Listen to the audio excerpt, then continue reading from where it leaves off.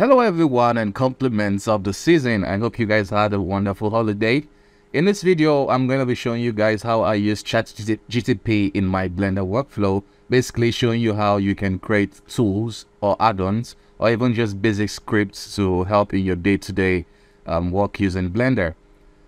Of course, there are some limitations in the sense you can't just use Chat GTP to probably create like a whole new render engine or like a whole fire simulation tool.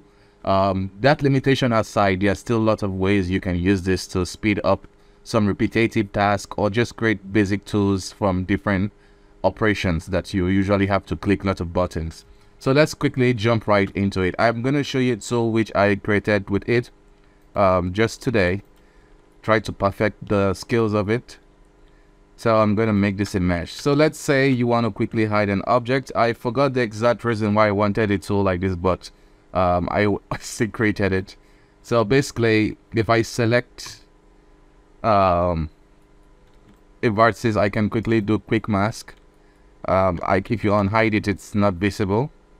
But this is a new mask now, so you can also see it in the viewport. So let's say you have an object behind it and you want to quickly edit it without affecting it. So this is a way to quickly see that object behind it, and you can quickly just cancel the mask.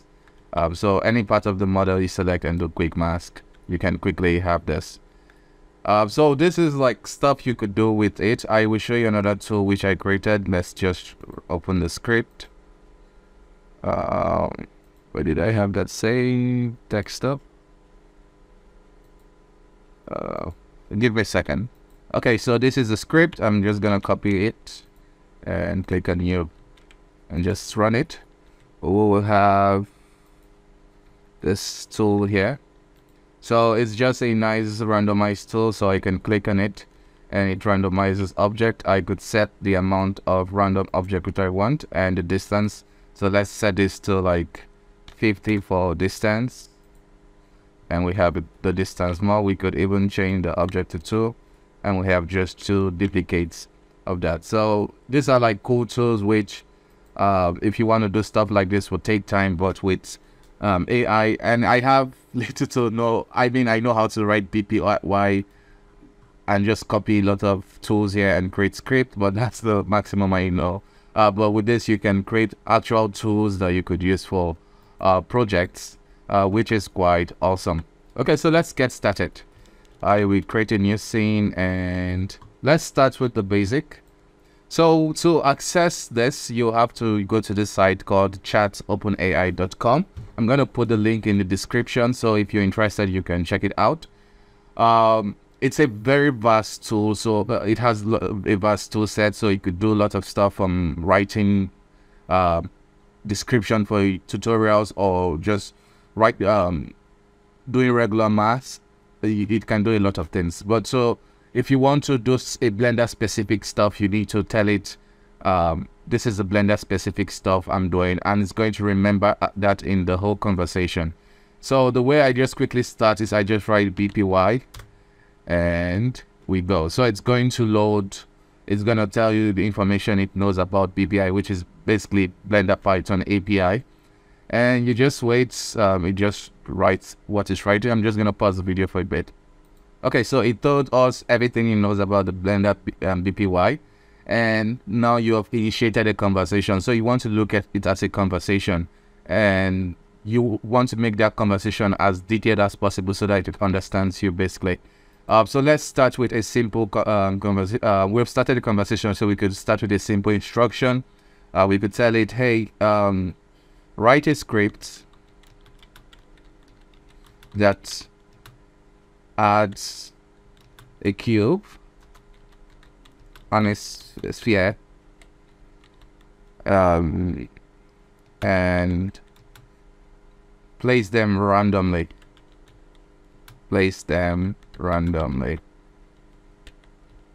Okay, so let's make it more interesting. We'll make it 5 cubes and 5 spheres. Okay, and we run the script. So since we have initiated the conversation saying BPY and it has given us like a background, it knows automatically that we are dealing with the BPY domain. So basically everything is going to be outputting Blender related stuff. So we'll just let it write the script and we can go from there. Okay, so it's done writing the script and it goes ahead and give you some more detailed description of what it just did. So if you don't want to wait, you can just copy it now. And let's come here into Blender and click on new. In your script editor, it may look different from mine, but you should get something like this. So we just click on play and you get it. So we got this cube, couple of cubes and couple of sphere placed randomly, and you can edit this as you want. You could make this 10 and you can make this 12, and there we go. Okay, so let's see how you can use this to create tools that can be like placed here or placed in any part of the scene. So for that, just to be on the safer side, since we are dealing with, like I mentioned, it's like a conversation and it tends to follow the thread of your conversation. Just to be safe, you want to start a new conversation for every new process you want or new tool you want to write. So if you're writing a tool that will add a cube, after you're done with that conversation, try to start a new chat to be able to make it do a new activity. So same thing we did earlier, we'll initiate the BPY and it goes ahead and do its thing. Okay, so it's done now and we can tell it write a script that located in the 3D viewport and panel. So the reason I did this is because we have lots of end panels. So if you go to the node editor, excuse me, we have an end panel there. So you need to make it as specific as possible. And sometimes you might even like copy, you can copy the properties just to get the exact name that Blender uses, so that it's, when you're communicating with it, you are very precise with that information. So the more precise you are, the more accurate and the easier it understands you. So I'm using the 3D viewport end panel, and then I will give the name of the add-on basically. So I will call it Wizard. Okay, so that's the end of that. So this is going to create a panel and a session called Wizard. So we want to tell it create a button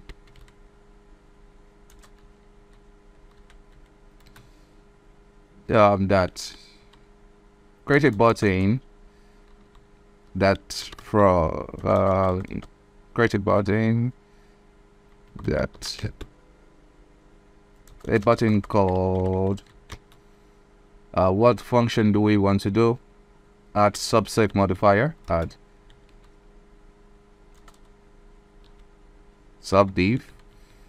Okay, so this this button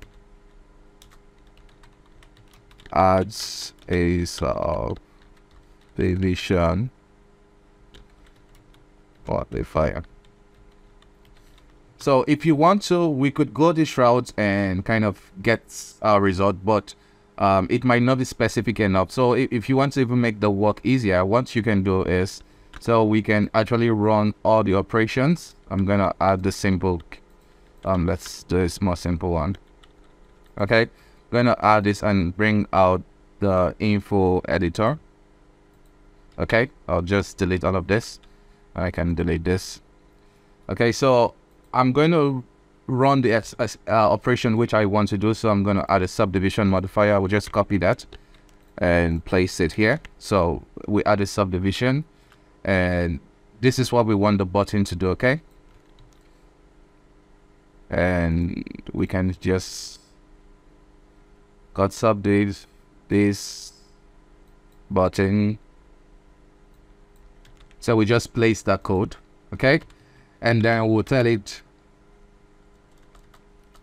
now add a slider to control So we want to make sure we get the exact name the subdivision levels. Okay.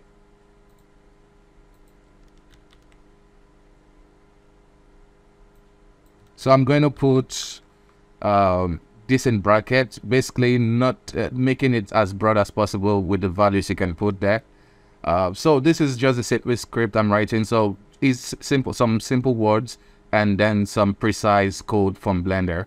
One other tool that could help you is this Sapiens Sapiens add-on. It's basically like a visual scripting add-on.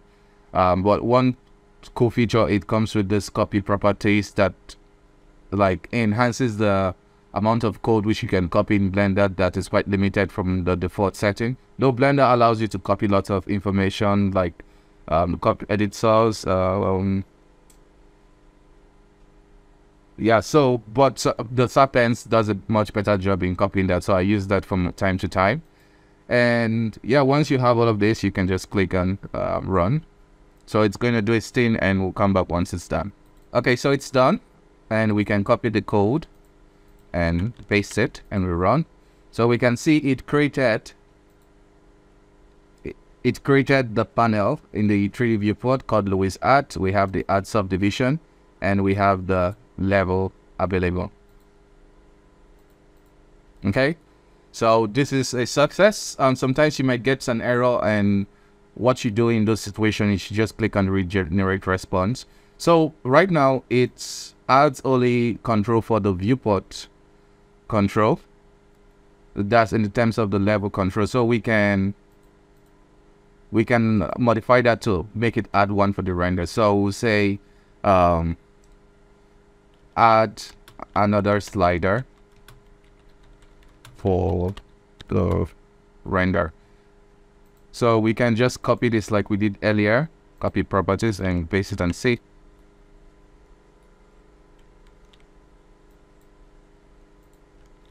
So copy that.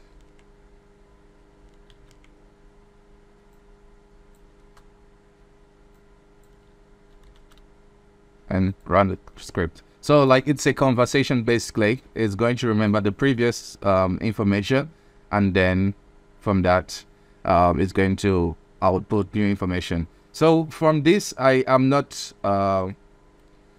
it's not like writing the script from, or it's not going the way I want, so I'll just let it finish and then we can tell it to regenerate script. I mean, if you're familiar with scripting, it's probably will be easy for you to like copy all of this and try to it will be easy for you to fix this if you're a recoder, but for us lay mortars, this is what we'll have to deal with. So it has kind of set up what we can do. So if I copy this code and let's see if I paste it here and let's see what we get.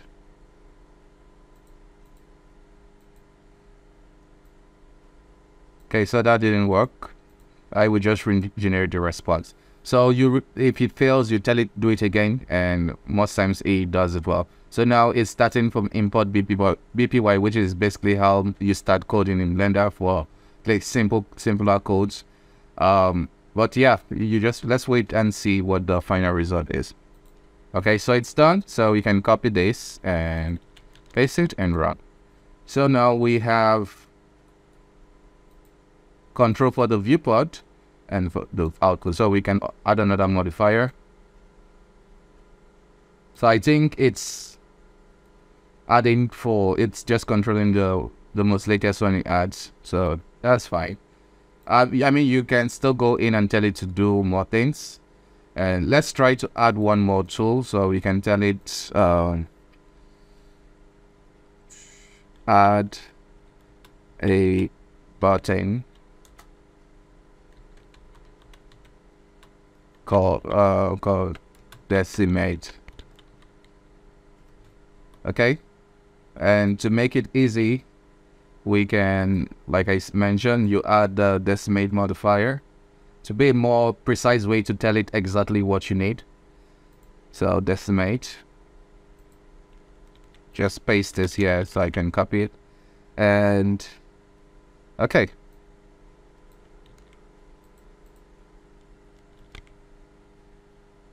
That's okay. And also, okay, it's gonna go ahead and do that. I also wanted to kind of create the slider, but we can do it after that. Okay, so it's done, and I can copy this code and paste it here. So we want to add the decimate modifier. I will just delete all of this.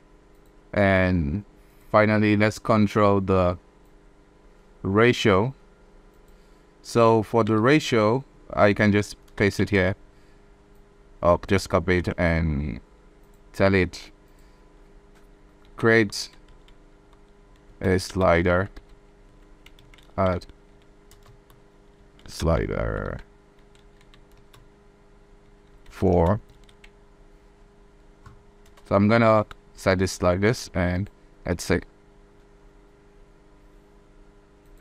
Okay, so it's finishing it up, and then yeah, we can copy the code and paste it.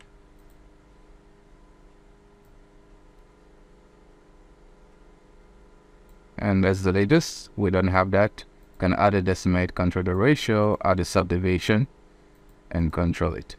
Yeah, so you kind of get the drill. And note, you can still achieve all of this without having to copy the code from Blender. You can actually, if you can explain it in words very clearly, it's going to understand it.